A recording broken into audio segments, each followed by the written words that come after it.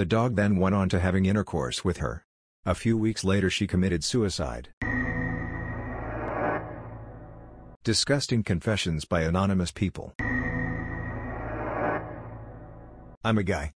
Years ago my GF, we'll call Deb, and I were out with her friend, we'll call Sarah.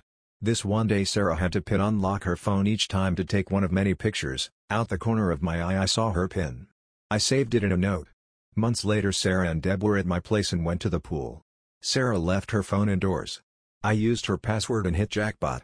Nudes, videos, message logs with some guy she was talking, well call Jeff, too, along with tons of dong pics and videos of him jacking off. Now Deb was hot but Sarah was a fat chick that worked her ass off and became a 11/10. With this gold mine of pics and videos I concocted a slow plan, very slow. Slowly I broke off with Deb but kept in touch with Sarah. I then created an alter ego online, we'll call it Vanessa. For months I worked this identity so it looked real. This identity started following Sarah on all social media. Sarah accepted any friend requests. Vanessa blackmailed Jeff. Jeff was given 2 days to stop talking to Sarah or his dong pics got leaked. He was chicken shit and dropped her like a hot potato. But Sarah was strong-willed. When Vanessa threatened Sarah to stop talking to Jeff or her pics get leaked she protested, so I knew I had to change tactics. Vanessa disappeared for a while until I could get Sarah's phone in my hands for a bit. One day Sarah was over and lost her phone at my place. I found it for her the next day. Not before I installed a spy app that let me keep track of her everything. A few weeks later Vanessa came back but now armed with the conversations Sarah was having with everyone. While tracking Sarah's reactions and suspicions, I made it show that Vanessa wasn't real. Now all my friends know me as being pretty tech literate. One day I'm talking with Sarah and she breaks down crying telling me how she been long-distance sexting this guy and somebody hacked his or her phone and now she's being blackmailed by some stranger she doesn't know. So she asks me if I could help her. Long ending short I made it look like Jeff was Vanessa. I made it look like he created this person so that he could blackmail Sarah into ducked up sex stuff. Sarah left him and guess who was the hero? Me. I caught Vanessa. Sarah was now safe because of me. Once we blackmailed the guy, Vanessa disappeared. You know, for realism. Sarah and I now had this tragedy, this hurdle that we overcame together. We started dating not long after. She was never going back to long-distance relationships and wanted to try local. 4 years later we are married. Ever since I was a teenager I have had very intense fantasies about having sex with a giant roach. It started in 9th or 10th grade when we read The Metamorphosis by Franz Kafka. As I started to think more and more about the roach creature that the character had become, I started to imagine what it would be like if a woman turned into the roach instead. I found this idea very arousing.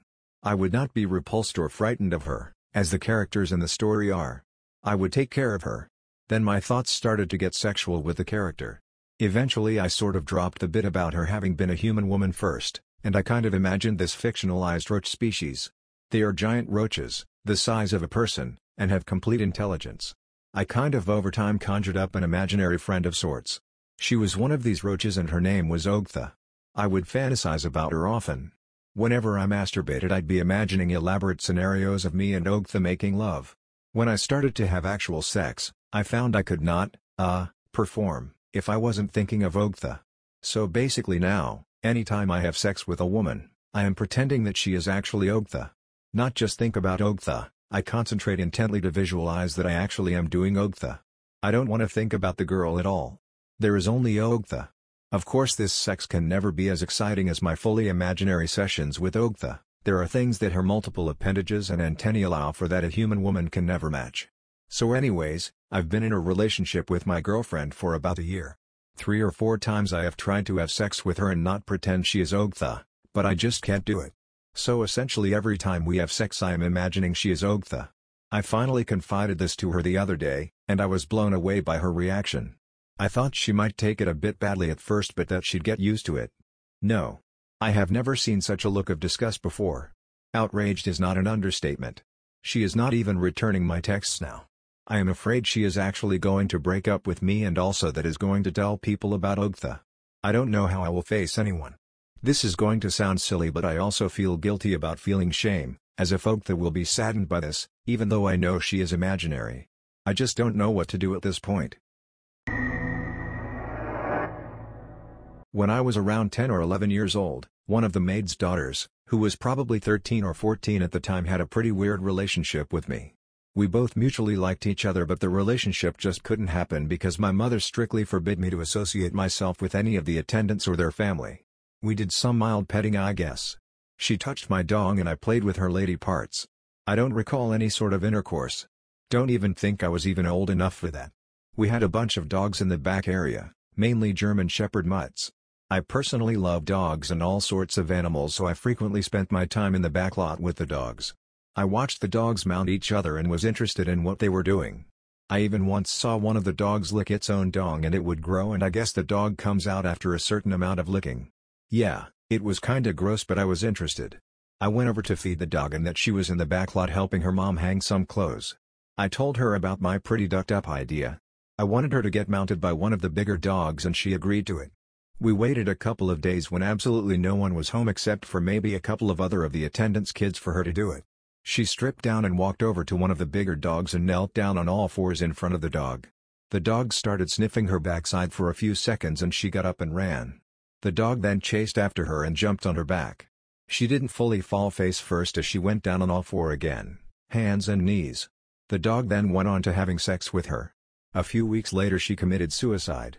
I don't know if it was because of my idea or if there were any other causes to leading to her suicide. To this day I still think that my juvenile mind could have caused the death of another person. Cousin died when we were both 17. There was a reception at his house just after the funeral. I went into his room and stole all the money that was there, took some other valuables that his parents wouldn't realize were gone. No one knows that I did it, they just assumed he didn't have any money in his room, only loose change. I don't regret it, but I will never admit I did it. Also my cum box. Well, it is exactly what it sounds like. It's a shoe box, or at least once was, and whenever I masturbate I come into it. I've had it for 2 or 3 years now I think, so it has a fair amount of cum. It smells atrocious, and I tried to burn it once. When I lit it on fire, it was too damp due to the cum that it simply sizzled and didn't manage to actually light up. Turns out burning cum smells awful, so I had to spray it with a deodorant body spray just to get the old smell of burnt cum away. It also has some drenched papers stuck to it. That's pretty much it. Met this girl on a dating app. She came right out and said she would be up for a hookup only. We go out and I take her back to my place. My roommate and 3 of his male friends are there but leave shortly. She is quiet the whole time. I ask her if anything is wrong while the 6 of us are talking.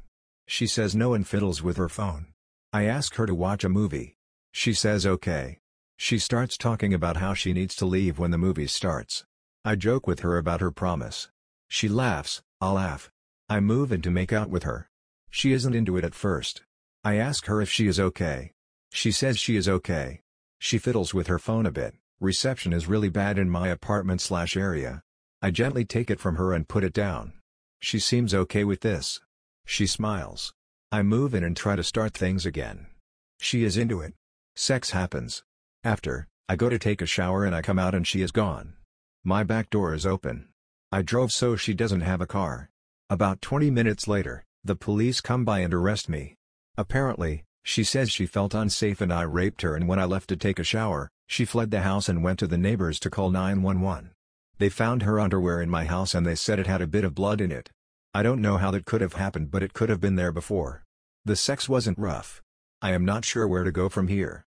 They said I'd be assigned a public defender because I am so poor. I didn't sign anything or admit to anything. I just told them it didn't happen like whatever she claimed. They won't tell me if the rape kit came back positive for force or not, and they won't tell me all of what she said. WTF happen?